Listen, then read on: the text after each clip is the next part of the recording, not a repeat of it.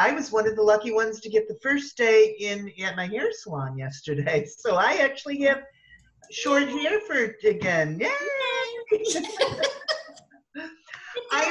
I am Sue Fitzgerald. I work with AAA Travel, the travel division. AAA itself has many, many different divisions. We have an insurance department, a bank, we have credit cards, we have uh, towing, we have triptychs, we have different areas. But my field of expertise, I can help you with almost everything. I cannot touch insurance, but my field of expertise is travel. And one of the reasons that I wanted to talk about travel is it's one of those things that a lot of people are very interested in and very curious to what's happening out there in the travel industry. Will they be able to travel in the future? I think everybody's a little bit tired of the staycation kind of thing that's been going on for the last 6 weeks or so and would like to have a real vacation someday. And so I want to talk about where we were, where we are now, and where we're going. Obviously, when it first hit, the world shut down. The cruise lines are shut down. Tour companies are not running right now. They can't because so many places do not allow more than 10 people. You can't run a tour profitable with 10 people on it.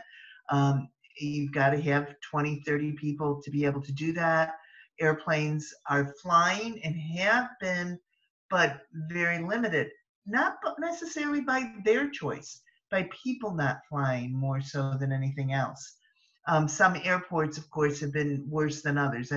For example, the New York City airports are almost impossible to get into right now. There are very, very few flights flying in and out of those airports. But it just kind of depends what's going on. As a travel agent, I probably took over 200 cancellations within the first 3 weeks, which is really tough of those who know us and know Robin's known me for a long time now, and I'm really like, well, and I haven't been. Well, because I can't get excited about telling people that they can't go on their trip anymore. I can't get, my life is one of giving good things out, and this was not giving good things out. It was giving bad information to people and canceling their dreams and their what they were looking forward to doing. So for the first 2, 3, almost 4 weeks of the pandemic, that's what was going on.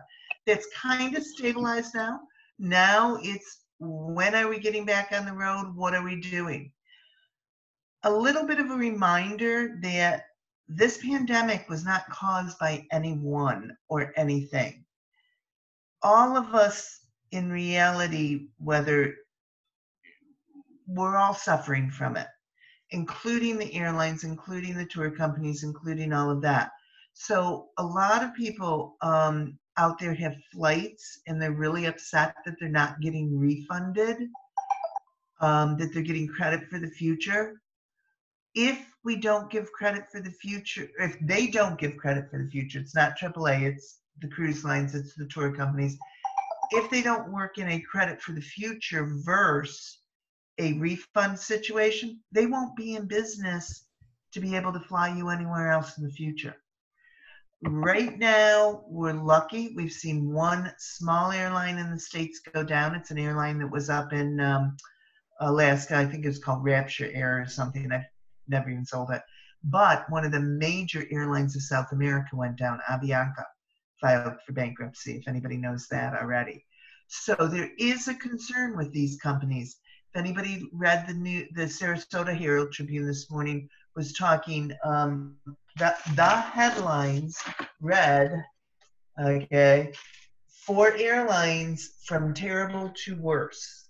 That was today's headlines in the Sarasota Herald Tribune, talking about airlines. It is quoting that there are approximately 23 people on each flight, on each domestic flight, losing $350 million to $400 million a day. So these airlines can't stay in business if they don't at least not refund the people.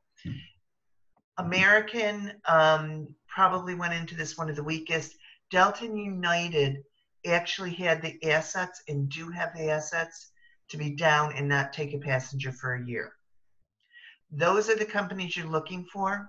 AAA, for example, went into this with no debt. That was one of the things that they're stressing with us as employees, that don't worry, we're here for you. We went into this with no debt.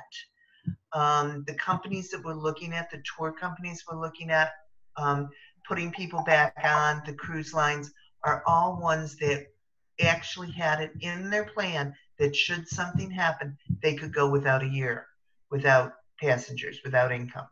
And there are companies out there like that that did that, and a lot of travel companies did. There are a few companies we're extremely worried about. I'm not going to kid you. Hertz is in trouble. Unfortunately, they're a business company, so they're in trouble. But where do we see the future beyond that? We see 2021 as being one of the busiest travel years in many, many years. Why? No one's traveling in 2020. Everyone's got credits to travel in by the end of 2021. Most of the credits that are given, you have to travel by 2021, December of 2021. So everybody's in a position now where you're going to travel next year.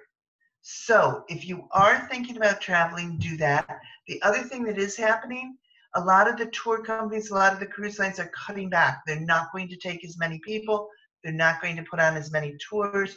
You may see a few of the cruise lines pull ships out for a month, 2 months, 3 months to renovate, where they used to pull them out for a week, 2 weeks.